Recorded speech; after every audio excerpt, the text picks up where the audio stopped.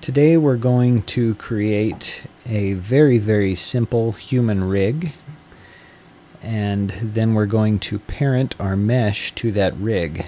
So to start off with, I want you to note that our base mesh here, our model, is 1.51 meters tall, which is a pretty realistic height for a human. That can be very important when creating characters to create a model that is a realistic size.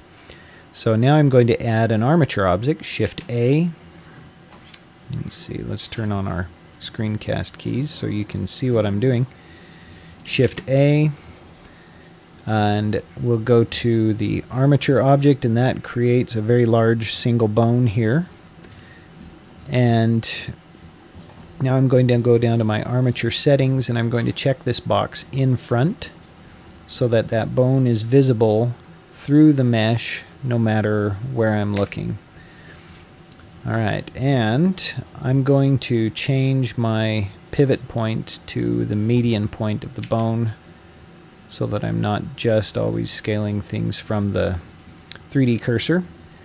And I'm going to constrain my axes a lot in modifying this armature and in moving things around so that things stay perfectly centered. So to start off with, I'm going to move this bone in the z-axis, so G to move and Z to constrain my z-axis. I'm going to move this up to about where I think the base of the spine should be. The base of this bone will be the base of the spine. And I can probably scale that down even a little bit more. Now I'm going to tab into edit mode. Every bone has a base and a tip. And I'm going to start with the tip here in extruding my bones out, but first I'm going to rename this bone. Naming is very important with an armature in Blender, so I'm going to go over here to the bone properties, and I'm going to call this spine.000, if I can manage to type it. Then I'm going to select the tip, and I'm going to extrude, and I'm going to tap Z to constrain myself to, again, just the Z axis. Now I'm going to go into a side view, and I'm going to take this joining tip slash base here and kind of curve it the way a spine curves. I'm going to do one more extrusion here to about the base of the neck. Then I'm going to give myself a couple of neck bones, so I'm just tapping E each time, and then I'm going to create a head bone. And because I named the first bone spine.000, you can see over here and up here that the second bone is spine.001, spine.002, 3, 4, and 5. And those are good names for those bones. Alright, so now we need to start with some of the mirrored symmetrical bones. So I'm going to come over here to my tool settings, and I'm going to check this box, X-axis mirror. Alternatively, there's a button up here that does the same thing, this little butterfly with an X next to it. And with that checked, let's see, I'm going to move that down a little bit, GZ. With that checked, I can create symmetrical sides across the x-axis to this armature.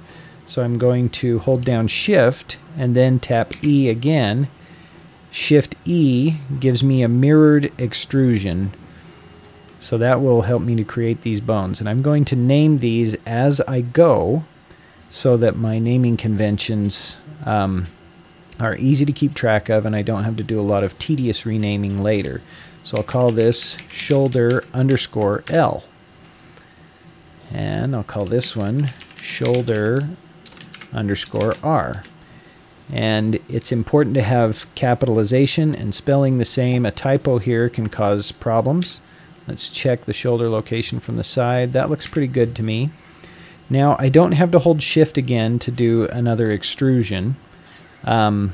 I just have to tap E, and you can see because the names are symmetrical, shoulder L and shoulder R, the extrusions continue mirroring. So now I have an elbow here that I need to kind of get in place, and that looks good. Extrude the forearm. Let's rename these bones. So arm.upper_L,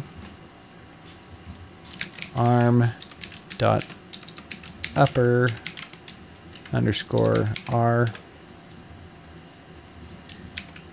forearm_L,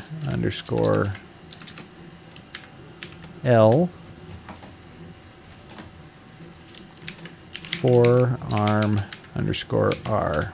Let me check that my capitalization is the same. There it is. Okay, and then I'm going to extrude a hand. Let's see. Looks like my wrists need to come forward in Y, and the hands as well.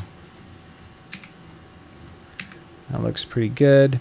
So we'll call this hand_L, hand_R.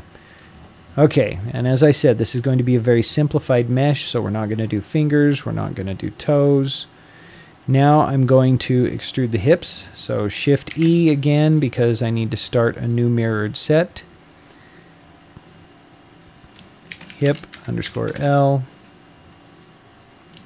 hip_R, and I'm just going to fast forward a little bit so that we can get through these legs pretty quickly.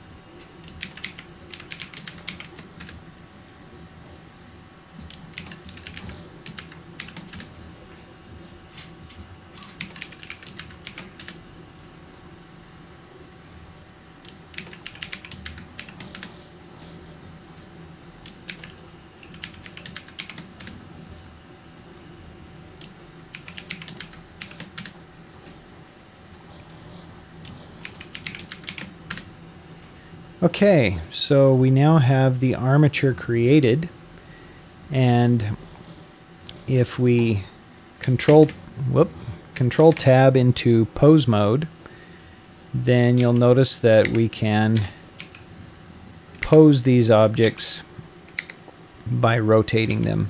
And these bones have a parent-child relationship. So the hand is a child of the forearm is a child of the upper arm is a child of the shoulder. So if the shoulder moves, all of those bones move. But if the forearm moves, only its child, the hand, moves.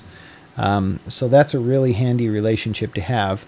One thing is that if we move the base of the spine, the legs don't necessarily come with it, so we can fix that by tabbing into edit mode, selecting a hip, shift clicking to select the base of the spine and hitting Control P and making that base spine apparent. So we'll click keep offset, and now the whole thing moves if we move the spine, which we may or may not want, but that's how to fix that little disconnect there.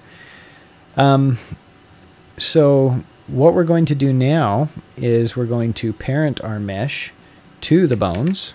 So back to object mode, select the mesh, shift click to select the armature and hit Control P. And down here under our armature deform options, we have this with automatic weights. If we click on that, then we can now enter pose mode on the armature and we can move the entire mesh, and it's actually pretty good. It's nice to have this little pre-bend in all the joints so that Blender, later when we get a more sophisticated rig, Blender will be able to tell what direction the joints should be able to move. I'm going to mention one more thing before we finish up here. Weight painting. Let's go back to our mesh. If we want to go into weight painting mode, we can come down here to our object data properties, and we can select a vertex group that was created when we parented the mesh with automatic weights, and we can see what sort of influence the bone that vertex group is named after should have. So forearm_L influences everything in red, and to a lesser extent, its influence fades as it fades to blue. So we have some painting controls here. If we want our painting to, like our painting of the left bone, to also paint the same sort of influence for the right bone where it's located, then we can come down here to our symmetry settings, and we can click this mirror vertex groups and hit the X. And now if I were to, for instance, go in and paint some more influence for this forearm _L, and then we have a look at the influence of forearm _R, you can see that it has a mirrored influence over there. That, of course, is not a good, that's not a good weight paint for that. So we really don't want that to stick around. I also really like to use an add-on in here. I'll show you what it's called. If I just type PAL, we've got this Paint Palettes add-on. You can check that box, and in weight paint mode it gives you this paint tab here.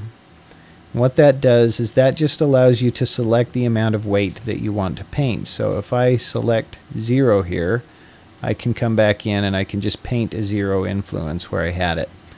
And then you can see again the symmetry has taken care of the other side as well.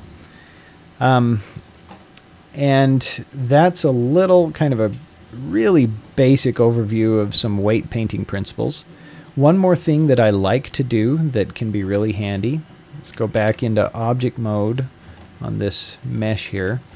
I'm going to go to edit and unlock my object modes. What that allows me to do is it allows me to, for instance, go into pose mode on my armature here, and then I can, with a single click, select the mesh instead, which of course doesn't have a pose mode. It allows me to switch object modes with selection. Now the advantage of that is if I was just in pose mode on the armature and I go into weight paint mode on the mesh, you can see here that this bone that I had selected is still selected. And moreover, I can still pose it even though I'm in weight painting mode. If I control click, I can select any of the bones and it will show me their influence. Control click, and it will allow me to pose them, and I can also paint on their influence. And that is really handy to be able to both pose, change the pose, and paint influence for bones without having to worry about selecting a vertex group. So that's a really basic rig, a really basic parenting of the armature, and a couple of tips about weight painting. I hope this is helpful, and we'll see you around.